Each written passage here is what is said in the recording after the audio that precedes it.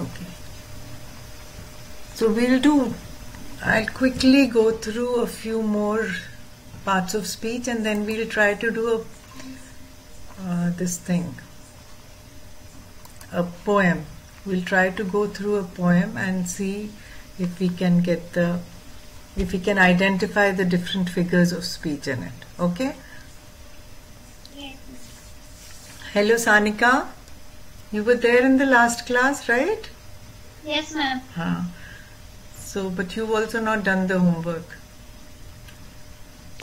Ma'am मैंने लिखा है, वो आपने डेफिनेशन लिखने के लिए बोला था और समझ के मैंने बोला था कि सेंटेंसेस भी, उनके एग्जाम्पल्स भी लिखने के लिए, राइट? चलो मैं आज थोड़े से और पार्ट्स ऑफ स्पीच, ये फिगर्स ऑफ स्पीच कराती हूँ. 2-3 और कराएंगे. एक तो एसोनेंस, एलिट्रेशन और भी हैं, बट मैं ज्यादा डिटेल में वो नहीं कराऊंगी. एसोनेंस और एलिट्रेशन बहुत इजी है, वो बता देती हूँ. और जो हम मेटोनमी कर रहे थे, मेटोनमी मालूम है क्या होती है? कौन मेरे को बताएगा? हम मेटोनमी कर रहे थे ना as a figure of speech. Palak, do you remember what metonymy is? Yes, ma'am, it is replacing something by something else based on a quality. हाँ, like example.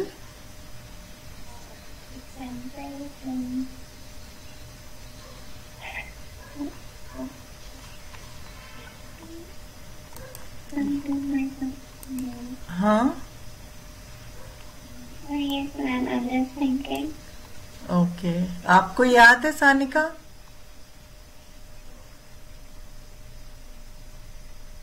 No, ma'am, याद नहीं आ रहा है. अच्छा. जैसे एक example we had seen in the video. देखा आप लोगों ने? वीडियो नहीं देखा ना, इसलिए नहीं. Yes, ma'am. I remember. हाँ. What? The pen is mightier than the sword. Yes, the pen is mightier than the sword. So you are comparing the quality of a sword, which is strength.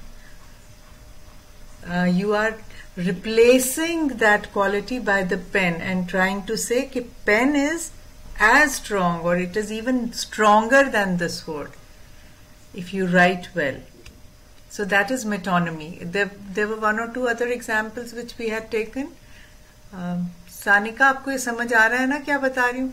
The crown, जिसमें हमने बोला था कि queen का या king का जितना भी पावर है, हमने उसको रिप्लेस किस चीज वर्ड से किया? क्राउन से रिप्लेस कर दिया. Sonia, you remember? बाकी सारे parts of speech, figures of speech याद है ना? सिमिली, मेटाफर, अपॉस्ट्रफी, मेटोनमी, और कौन सा किया था हमने? personification and association करी थी. I don't think have you done association? What was the example? Okay. Can you give me an example of association? Did we do? I don't remember doing. हाँ. नहीं, एसोसिएशन के basis पे हमने जो पहला figure of speech किया था, that was metonymy. So earlier simile, metaphor, personification, apostrophe, they are all based on comparison. जब हम तुलना करते हैं चीजों की, उनमें फिगर्स ऑफ स्पीच जो यूज होते हैं, कंपेयर जब हम करते हैं, तो simile, metaphor, personification and apostrophe. और अपॉस्ट्रफी क्या होता है? Can you give me an example of apostrophe? Like talking to a non-living thing. Talking to a नहीं. हाँ, we are talking to a non-living thing as though He is present over there. हाँ, as though they are persons, right?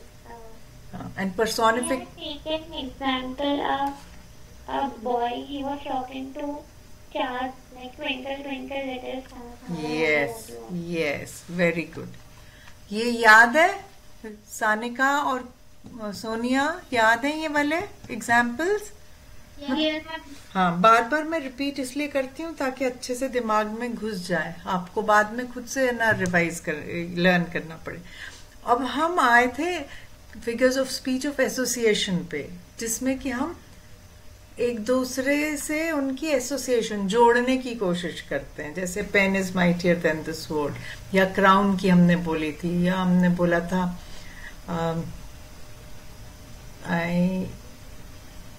नहीं, अच्छा ये अब मेरे को ये बताओ, जस्टिस इज ब्लाइंड किस चीज का एग्जाम्पल है? Which figure of speech is that? personification.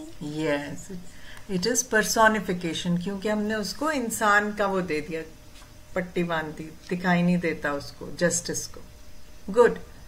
सो मैं 2-3 और करवा के and then we can do the poem. Okay, so let me share the screen. Poem में we have to, poem पढ़ेंगे, we'll try to understand the poem. अगर आप लोगों को समझ आएगी तो well and good, नहीं आएगी तो समझा दूंगी, and then we'll identify the figures of speech in it. Sanika, are you getting what I'm saying? Yes, ma'am. Okay, ये देखो, ये सारा का सारा जो हमने किया था. So figures of speech based on association, metonymy. Now, इसी को मैं थोड़ा सा आगे बढ़ा रही हूँ, इसी वीडियो को, and you can keep writing. Okay, so this, तो रेड टेपिज्म हमने किस चीज को बोला था? कि जो ज्यादा रूल्स और वो फॉलो होते हैं. Now see another example of metonymy. I'll just increase the volume. And achieve good growth rates. As the last example for metonymy, we can use an author's name to represent the works of that author. So if I say that Roald Dahl is read by people of all age groups. So in this case, Roald Dahl is the name of the author. He has written many books. We have replaced all his books by his name. It could be any book that he has written. और किसी और author का नाम मालूम है आप में से किसी बच्चे को? Rabindranath Tagore. हाँ, so even that, Rabindranath Tagore is read by people of all age groups. Yeah, Rabindranath Tagore is read by, mostly read by Bengalis. बोल सकते हैं, वैसे तो everybody reads रविंद्रनाथ टैगोर. तो doesn't mean कि हम रविंद्रनाथ टैगोर को सामने बिठा दिया है और उसको पढ़ रहे हैं. Whatever he has written, it might be poems, it might be stories, dramas, books, whatever he has written. So that is read. Similarly, Roald Dahl, एक author, उसने बहुत सारी books लिखी हैं, तो हम बोल रहे हैं तो उसका मतलब ये नहीं कि अब हम उसको लेके और उसकी शक्ल पढ़ने की कोशिश कर रहे हैं. उसकी शक्ल थोड़ा ना पढ़ेंगे, उसकी ये वाली बुक्स जितनी भी हैं वो पढ़ेंगे. So it becomes a metonymy. Reading all the books is being replaced by the name of the author. So metonymy is replacing. ये समझ आ गया तीनों बच्चों को? Yes, ma'am. Yes, Sonia? Sonia, did you understand? Ma'am थोड़ा नहीं है. अभी भी नहीं समझ आया थोड़ा सा? मेटोनिमी क्या होता है? सपोजिंग यही वाला एग्जाम्पल लेती हूँ, अगर मैं किसी के लिखने का. सपोजिंग मैं एज अ पर्सन, अंजलि, मैं मैं कुछ लिखती हूँ, पोएम्स लिख रही हूँ, ठीक है? तो मैं पोएम्स लिख के उसके बाद उसकी एक बुक बनाती हूँ. फिर मैं एक ड्रामा लिखती हूँ, फिर मैं उसकी बुक बनाती हूँ. वो सारी बाजार में आती हैं. आपकी लाइब्रेरी में इतनी सारी बुक्स होती हैं. आप अगर देखोगे अपनी लाइब्रेरी में तो अलग अलग ऑथर्स वाइज भी बुक्स हो सकता है रखी हूँ. उसके बाद हम बोलें कि Anjali is red bye all students. तो आप मेरे को पढ़ने तो नहीं आ रहे ना, किस चीज को पढ़ रहे हो सोनिया? मेरी हाँ, जो मैंने बुक्स लिखी हैं उनको, तो मैं उन बुक्स के नाम को अंजलि से रिप्लेस कर दिया, ठीक है। या अब अगर हम बोले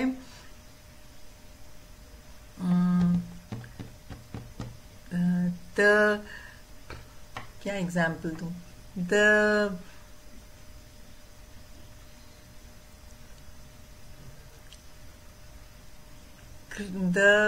किसका नाम दूं? द पुलिस इज फेड, पर पुलिस का तो पता ही है। द पुलिस इज फेड और the police imparts justice to everyone. तो पुलिस को हमने किस चीज को अब हमने रिप्लेस कर दिया है? पुलिस से। जितने भी पुलिस डिपार्टमेंट में पुलिसमैन हैं, तो हमने उन सब के लिए एक वर्ड यूज कर दिया, पुलिस। ओके? Yes ma'am. अब समझ आया कि नहीं आया अभी भी? मैम आ गया। ओके, तो अब हम आगे बढ़े, फिर अगला देखें। Yes ma'am. Okay, so the next one, तो हम बेसिकली क्या कर रहे हैं? एसोसिएशन बना रहे हैं उसकी। आगे देखते हैं।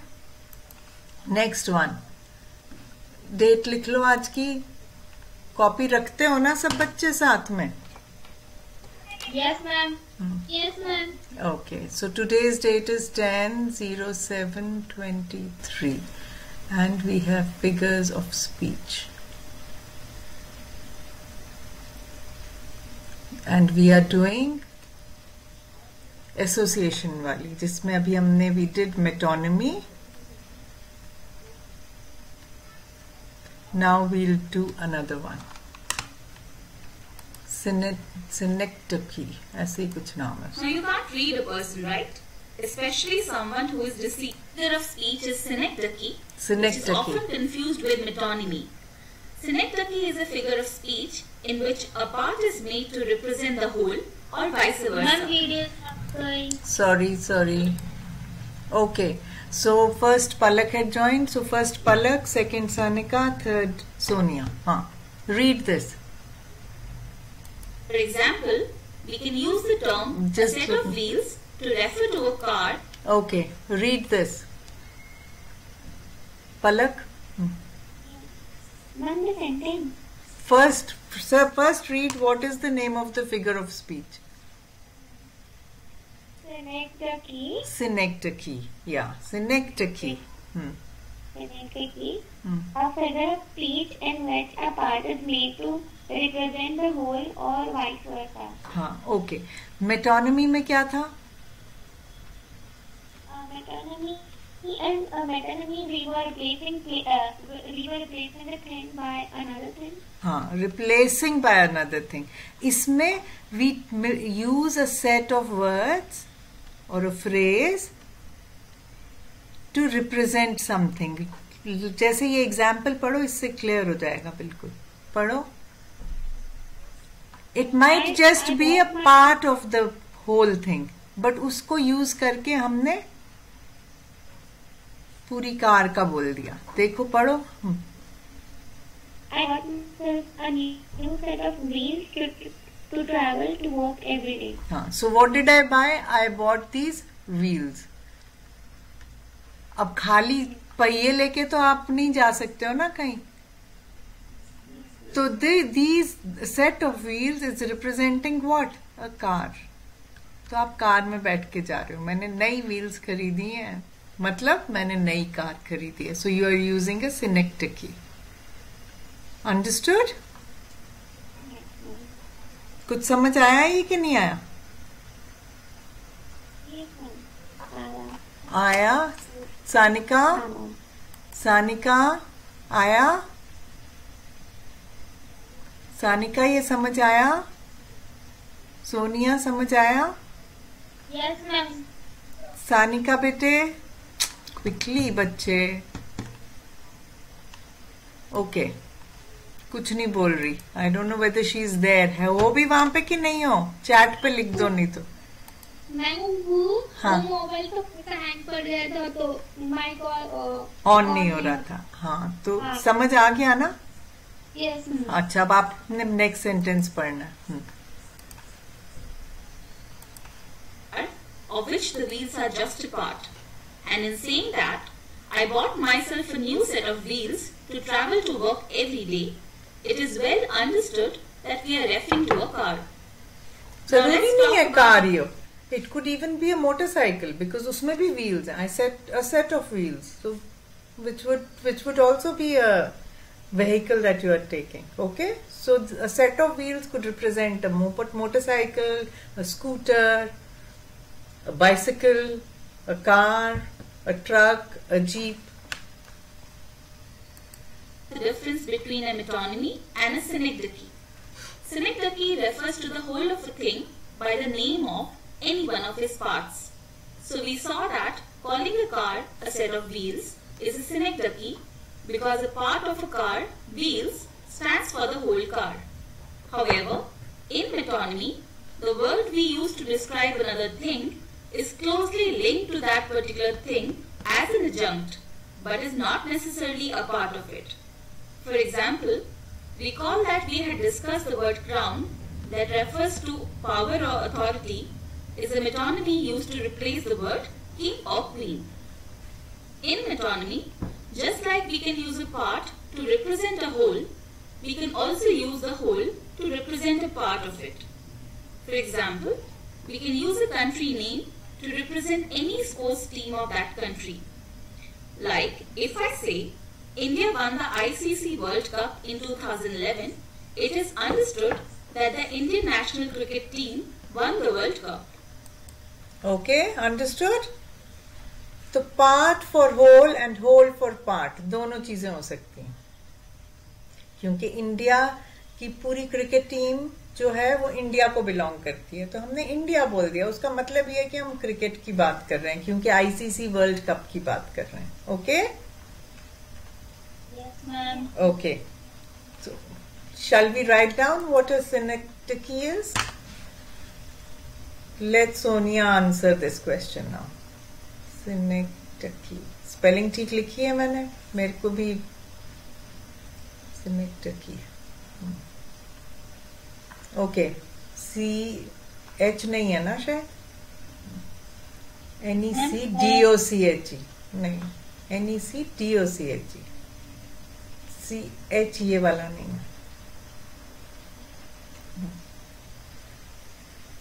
So what is a synecdoche? Using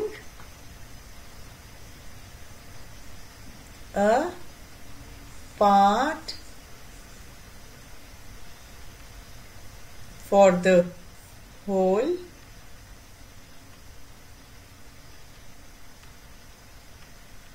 or using a whole for the part. किसी भी चीज का, for example using a part, I bought a set of wheels. And दूसरा example, whole of part, India won the ICC Gold Cup, for example. कुछ भी बना सकते हो example sentence. Okay, yes ma'am. Okay, we'll go to the next one. अब सोनिया आप ही की turn है, आपने कुछ बोला नहीं, मैंने हेल्प कर दी आपकी. Similarly, we can use the term hands or helping hands to refer to a person who helps or assists you in some work. So my advice to homemakers is, if you feel tired doing the mundane chores of your house every day, you can perhaps hire some extra hands for help. तो आपने क्या बोला, जितने भी आपके help के लिए लोग आ रहे हैं उनको आपने हैंड्स का नाम दे दिया. कोई आपका सपोजिंग घर के चोर्स करने हैं, तो मैंने किसी को, एक को सफाई के लिए लगा दिया, एक को मैंने बर्तन के लिए लगा दिया, एक को मैंने बाथरूम साफ करने के लिए लगा दिया, या कुछ भी. तो जिनकी भी मैं हेल्प ले रहा हूं उनको मैंने हैंड्स का नाम दे दिया. Rather than saying A, B, C, D, E, I'm just saying hands. Okay? Yes, so this is also a synecdoche. Next we will move on to the figures of speech based on sound. बस अब last वाला हम करेंगे which is based on sounds. Okay? This was based on association. This was based on association. Now we shall do based on sound. And then we will go to the poem.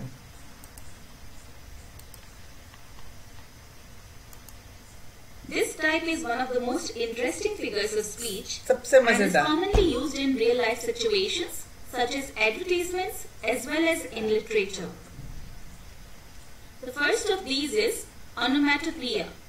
Onomatopoeia refers to the formation of a word from a sound associated with what is named.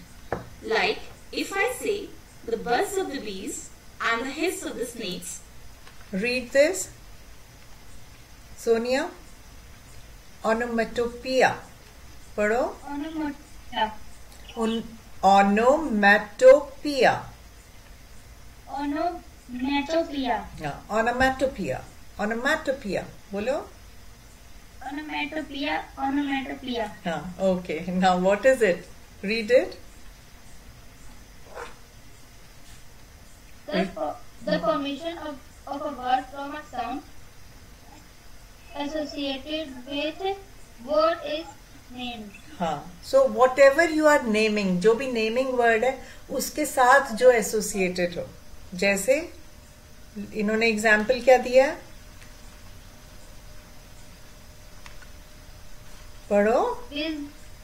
अरे BUZZ क्या होता है? बीज के sound को क्या बोलते हैं? बज.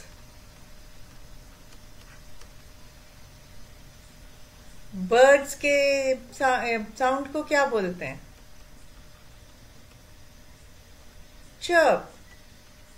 स्नेक्स के साउंड को क्या बोलते हैं? हिज. तो ये जितने भी ये वाले वर्ड्स हैं विच आर एसोसिएटेड, जो इनके साउंड से एसोसिएटेड हैं जिस भी चीज के, तो उसको हम ओनोमेटोपिया बोलते हैं. क्या बोलते हैं? ओनोमेटोपिया. क्या बोलते हैं? बोलो फिर से. This word is tricky. बोलो. Onomatopoeia. हाँ, ओनोमेटोपिया. हाँ, अब मेरे को बताओ, ये समझ आ गया ना? This is easy. All of you have understood this? All of you have understood this? है ना? This is very easy. The rest ones are all very easy. So this is based on the sound that thing makes. अभी examples और देंगे. अब supposing हम कहेंगे the fluttering of leaves या fluttering of feathers of the birds, of the wings. वो जब हिलते हैं उसकी आवाज जो निकलती है, तो हम बोल सकते हैं फ्लटरिंग ऑफ विंग्स. तो वो ये हो जाएगा ओनोमेटोपिया. ओके? मेरे को भी बोलने में दिक्कत हो रही है इसको. The words buzz and hiss actually imitate or copy the actual sound made by the bee or the snake respectively. And there is a whole range of animal sounds named that way. For instance, the woof of the dogs and the quack of the ducks, the moo of the cow and the oink oink of the pigs. The list does not stop there. Not only animals, there are many other real life instances of such sounds. For example, if I say the ball splashes into water, the word splash actually reverberates the sound of some. Okay, so Palak, can you explain how splash is an onomatopoeia? Ma'am, because it's the sound made by the ball when it falls on the water. So उसका हमने क्या किया? It is whatever we hear. हमें लगता है ये splash हुआ है, तो we call it splash. It is based on the sound which is coming. Okay? Like screech is also coming from the sound that a knife will make on the, say for example, glass. Okay? Yes. Hitting water. Or the telephone rings. Ring got ring is the actual sound made by the telephone. Or even the bomb went boom. Boom reflects the actual sound made by the bomb. And the horn goes beep beep, again an actual sound. Many a time there could be multiple real life contexts where we hear the same sound and accordingly the same onomatopoeia word can be used in all these contexts.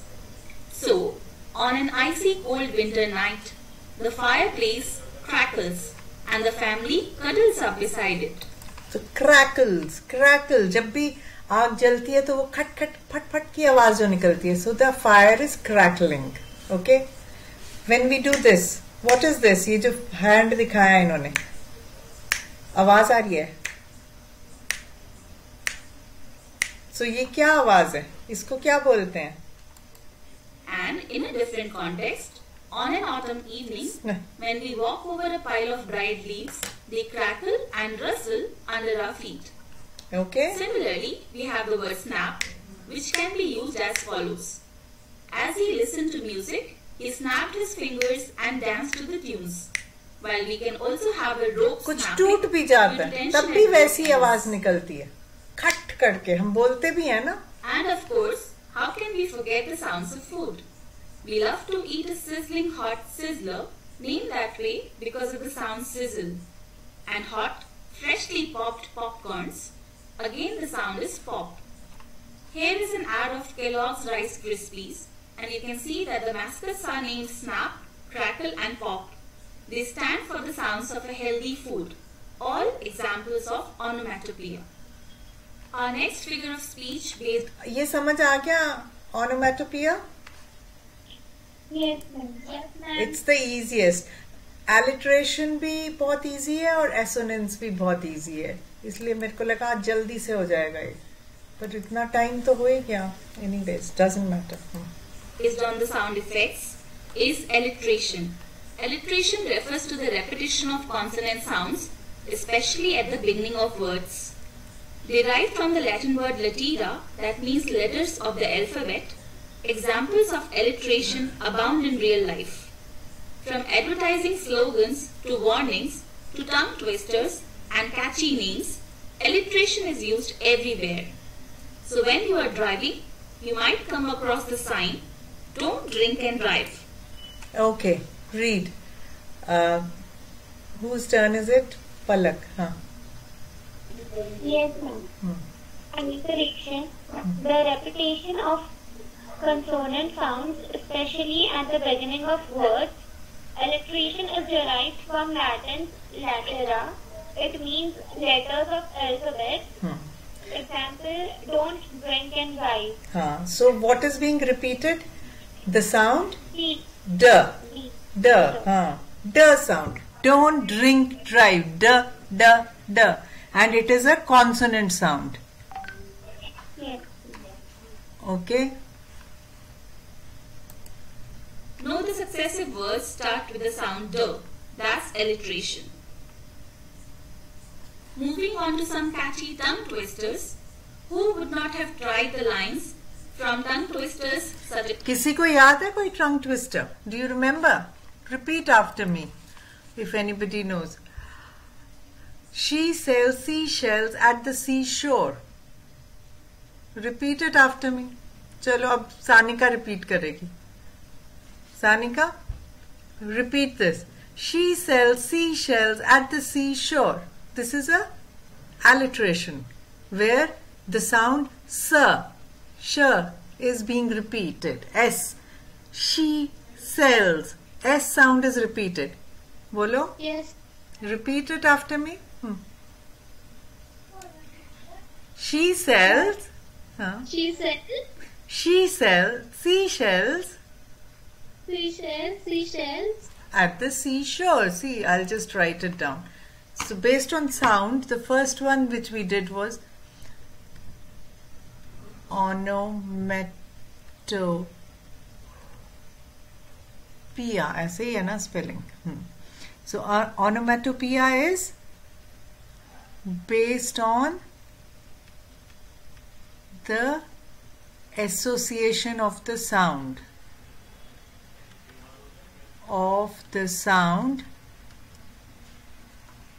with a thing or any activity. जैसे हमने बोला jumping on the leaves. The leaves crackled when she jumped on it. The fire crackled. He snapped his fingers. Onomatopoeia. Second one we are doing is alliteration, which means what? Repetition of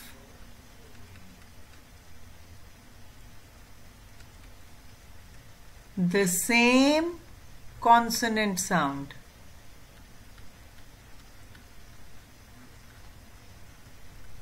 So now I'm writing she sells seashells on the seashore. Read this. मुश्किल तो है. These are tongue twisters. पढ़ो सानिका, पढ़ो. लिख दिया मैंने सामने. Seashell on the seashore. Very good. Repeat it. बार बार बोलो. Seashell on the seashore. हाँ. मैम. हाँ. क्या हुआ? बोलो. Seashell on the seashore. हाँ. Seashell on the seashore. हाँ. तो कितना? But there's so much a repetition of sh and s. Sh, sh, s, s, s, sh, s, sh, s, sh, sh. देखो बार बार वही रिपीट हो रहा है. How much? ये Sonia will repeat.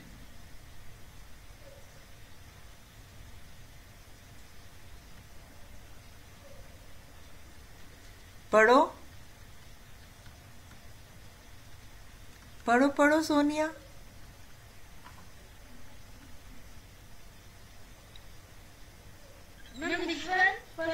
Second one.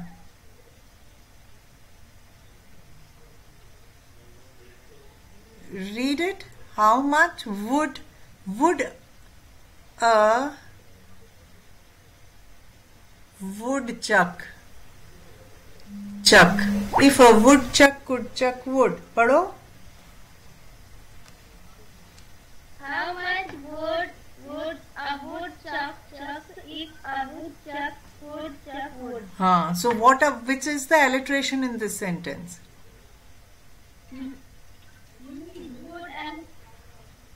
And so w sound and ch sound. Ch, chuck, v, chuck, k, chuck, v. So how many? So these are all examples of alliteration. चलो we'll ask पलक also. पलक को क्यों छोड़ें? उससे भी कुछ repeat करवाते हैं. पढ़ो.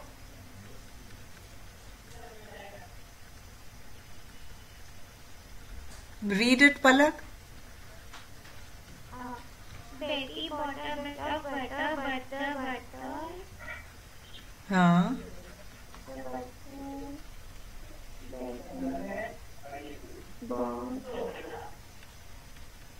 हाँ. पढ़ो पढ़ो. Betty bought a bit of butter.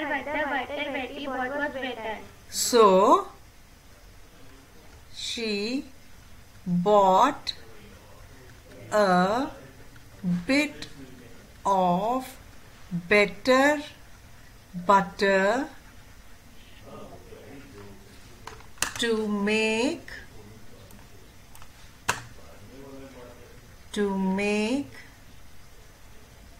the bitter butter better. Chalo, read now the entire thing. हाँ. Betty bought a bit of butter, Betty bought was better, so she bought a bit of butter. Of better butter. Bit of better butter to make the bitter butter better. Ah, bitter butter better. Okay, now so which are the alliterations here? Betty, b, B, b, the sound b. b, b, b, b, b, b. And is there any other alliteration? ये b तो है. Bit, better, butter. B, b, b. Any other? Can you think of any other alliteration? So, she. Sh. Okay? So there are two alliterations in this. Like there were two alliterations in this. V, ch. Okay? Yes. Okay. Chalo. So alliterations done. Shall I quickly go to the next one? Or do you want to see the examples? Do you want to see the examples? Alliteration involved. The famous ones being Coca-Cola, Dunkin' Donuts. देखो ये सारे जो भी नाम हैं, all these are alliterations. And finally, we have the famous cartoon characters such as Mickey Mouse, Donald Duck, and SpongeBob SquarePants, which have alliteration in their names. The third figure of speech based on sound effects is assonance. Assonance takes place when two or more words close to one another repeat the same vowel sound, though they might start with different consonant sounds. Consider these lines. Okay. Read this, Sanika. What is assonance? जल्दी से पढ़ो बेटे.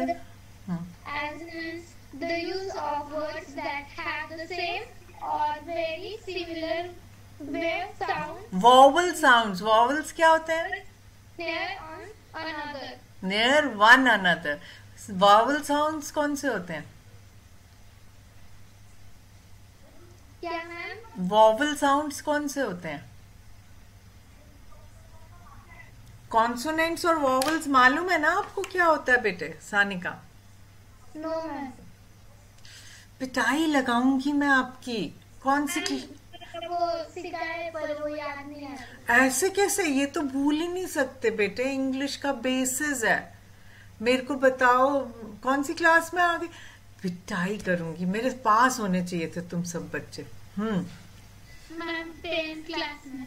वही तो 10th class में आ गए हम, और फिर अभी हमको पता नहीं है कि वॉवल क्या होता है और कॉन्सोनेंट क्या होता है. फिर आर्टिकल्स कैसे यूज करोगे? आर्टिकल क्या होते हैं मालूम है? कहाँ तक ले जाऊं तुमको नीचे. वॉवल होता है बेटे हमारे पूरा अल्फाबेट कौन आता है ना, ए से जेड तक. Yes ma'am. हाँ, उसमें से 5 ऐसे लेटर्स हैं जो अलग होते हैं. कौन से हैं वो 5 लेटर्स?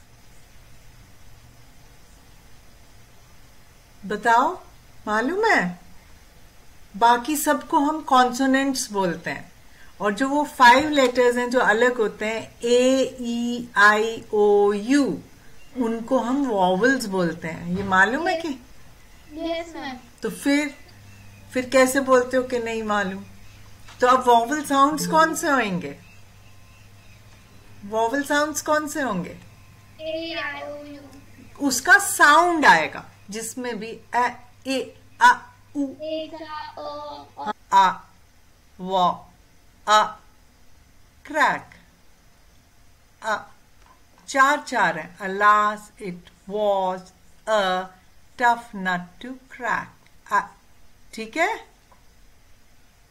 कोई और एग्जाम्पल दे सकते हो इसका? चलो सोनिया देगी इसका एग्जाम्पल कोई और.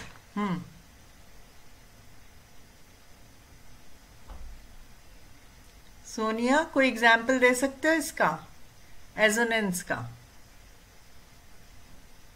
जल्दी से. क्विक सोनिया. हाँ, नहीं आ रहा है. आ का साउंड हो या यू का साउंड हो या ई का साउंड हो. चलो देखती हूँ. इसका क्या नाम है. मैं एक लिखती हूँ. तब तक पलक, if you can think of something बताओ. ईनी. हाँ बोलो बोलो. क्या क्या बोला, फिर से बोलो.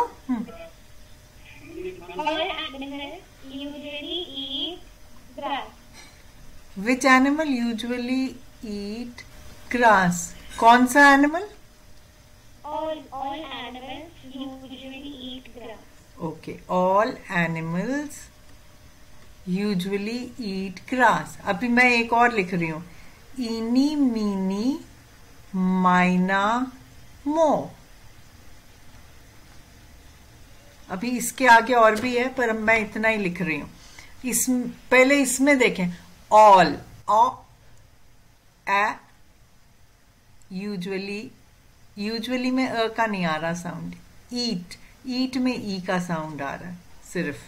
ग्रास, आ, ओ, अ,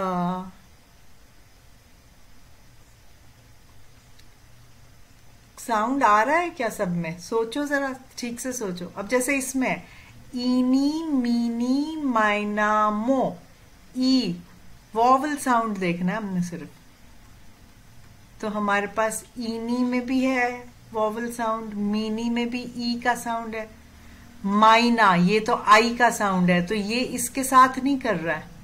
मो, ये भी इसके साथ नहीं कर रहा है. ये वाले दो ईनी मीनी के साथ साउंड नहीं कर रहे हैं, तो वो एलिट्रेशन सिर्फ इन दो का है, इन दो का नहीं है.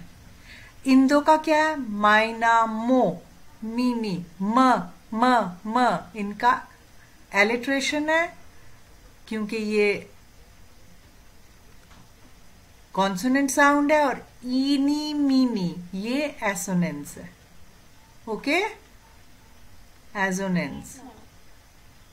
पर ऑल एनिमल्स यूजुअली ईट ग्रास. इसमें अभी मेरे को कोई भी साउंड एक सा नहीं सुनाई दे रहा. Animals, grass. एनिमल्स और ग्रास का है. Animals and grass. I think these two we can say. Animals and grass. Grass नहीं होता, actually grass होता है. Eat भी नहीं. Usually इसमें भी नहीं है sound. Actually ये इतना अच्छा example नहीं है. कुछ और सोच सकते हैं. हाँ. All animals are awesome. So, which are the assonants in this? Which is the assonance? All and awesome. These two are the. ये a, o. Sound देखो ना. ये o का sound है. ये भी o का sound है. तो ये दोनों assonants है. ओके. Yes, ma'am. इसमें एनिमल ए, आर, आ. तो ये दोनों नहीं है, सिर्फ ये वाला और ये वाला एसोनेंस. ओके. Yes, ma'am. ये सबको समझ आया. Yes, ma'am. Sanika, Sonia. Yes, ma'am. आ गया ना. गुड. Yes. तो अभी मैं देखती हूँ इसमें आगे इन्होंने कोई और भी दिए हैं या कोई और भी फिगर ऑफ स्पीच. अगर नहीं होगा तो फिर हम आज इधर ही क्लास एंड करते हैं. नेक्स्ट टाइम हम एक्सरसाइज करेंगे. Sound of A. R. Sandberg's Early Moon. Poetry is old, ancient, goes back far. It is amongst the oldest of living and the souls of born. Okay, the last one we will do. Fun. Pun क्या होता है? Read this. Whose turn is it now? Sonia. Read this pun. Man's screen is not showing. Why? Yes, ma'am. Let me share it again.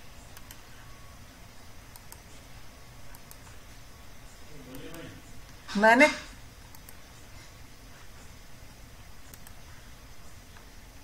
विजय मैंने खा लिया है, मैंने खा लिया खाना, आप खा लो। हाँ पढ़ो बेटे Sonia, can you see it now? What happened? Nobody else can see? Can anybody else see? Okay, Palak, read it. Palak से सुनो. Bless the cobbler and Shakespeare's Julius Caesar. नहीं वो छोड़ दो. Just read this. A humorous way. What is a pun? A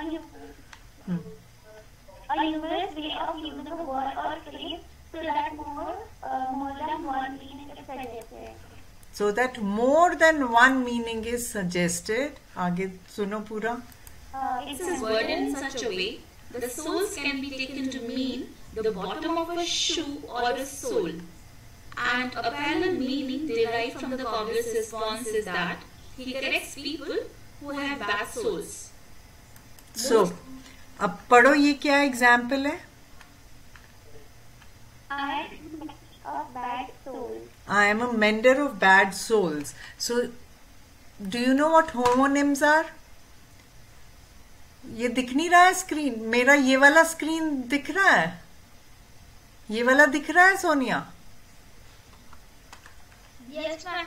अच्छा वो वाला पता नहीं क्यों नहीं दिख रहा. So let me right here. Puns क्या होते हैं? पन होता है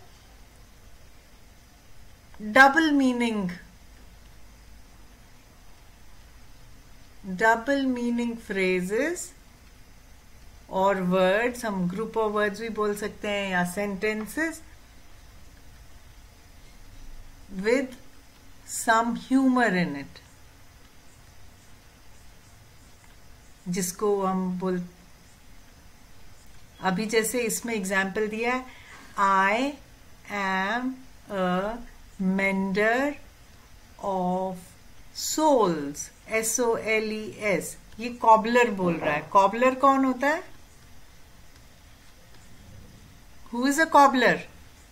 Who will tell me who makes shoes? Exactly. So वो क्या बोल रहा है? I am a mender of soles. Soles क्या होता है? जूते का नीचे वाला तला, राइट? तो वो कहता है कि मैं Mendhar means somebody who mends or repairs. अब इसको कॉबलर एक और तरीके से भी बोल सकते हैं. इसको होमोनिम्स क्या है? सोल क्या होता है? एक और सोल भी होता है, SOULS, सोल्स. हमारी अंतर आत्मा, हमारा दिल या हमारा अंदर का. तो वो ये भी बोल सकता है कि मैं दिलों को जोड़ता हूं या उनको ठीक करता हूं जो. ओके तो जब हमने ये बोला I am a Mendhar of souls, it could mean two things. One कि मैं जूते रिपेयर करता हूं, दूसरा वो एक कॉबलर है, इसलिए वो अपना ही काम का यूज करके बोल रहा है कि मैं आप लोगों के दिलों दिमागों को ठीक कर सकता हूं. I am a Mendhar of souls. तो ही मीन्स SOULS, सोल्स. अंडरस्टूड? तो इनको पन्स बोलते हैं. क्या बोलते हैं? What do you call them? Puns. Okay. There is another. One second. There is another. ये जो नंबर 16 में ना एक वीडियो है जिसमें पन्स है. ये देखो, ये दिख रहा है आप लोगों को? दिख रहा है? Hi everyone. अब इसमें देखो. For instance, look at this clock. So if you like this one, don't forget to vote in the comments box below.